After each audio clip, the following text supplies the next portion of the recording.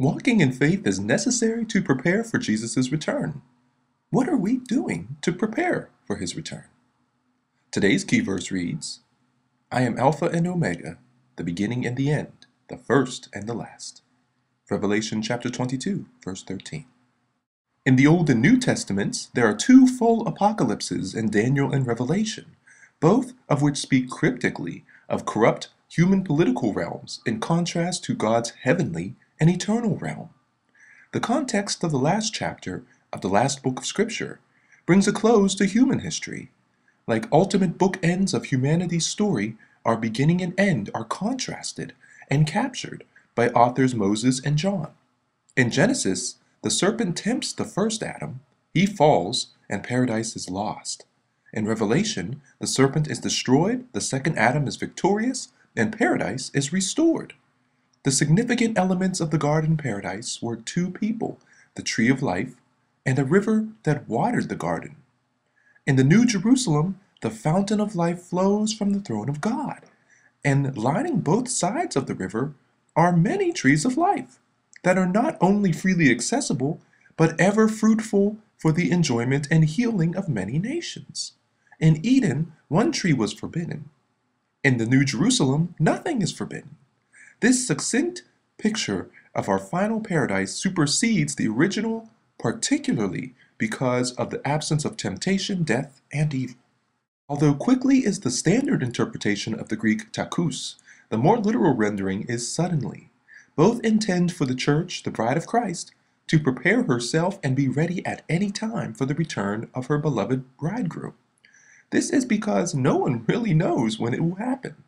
The main point repeated over and over in Scripture is to be ready for Christ's return whenever it happens. It is misguided thinking, though, to take this verse out of context and try to say that we are justified by our works.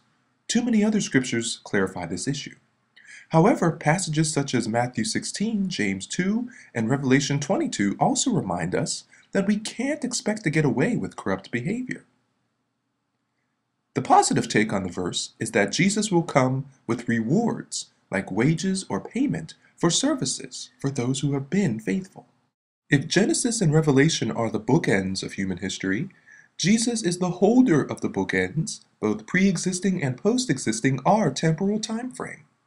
This is true not only in the sense of existence, but also in character and holiness, without beginning or end, and without change. Alpha and Omega, moreover, is one of many self-proclaimed images of Christ found in Scripture. The same names are applied to God, and here specifically applied to Christ, giving another insurmountable argument for his deity. Jesus gives his blessing to those who obey God's commandments. This is their qualification for entering the gates of the heavenly city, the New Jerusalem. These people have a right or authority to eat from the tree of life. Adam and Eve were banished from the garden, and they were not able to eat from its tree. Now, the tree is available to all who follow Jesus and obey God's commandments. The people outside the city are those who do not keep God's commandments. Since the whole city is God's temple, then those who would defile it are kept outside. These people have disobeyed God to the point that their disobedience has become their identity. Christ's parting words are filled with mercy and hope. When Jesus ascended after his resurrection, he promised to be with his disciples by his Spirit. Now he promises he will soon return. His coming will be fulfilled as completely as the fulfillment of sending the Holy Spirit, the comforter and teacher of the church. Christ came to bring us grace. When his work on earth was finished, he left to prepare a place for us. And as surely as he first came according to his promise, he will return, as promised, for his bride. Until we are perfected in him, we can find no better comfort, stronger peace, or more enduring hope than the presence of his grace to sustain us until his return. Here's our lesson. Although Jesus graciously extends the invitation for us to enter the kingdom and offers waters of life, we can't receive these gifts without encouragement and mutual accountability.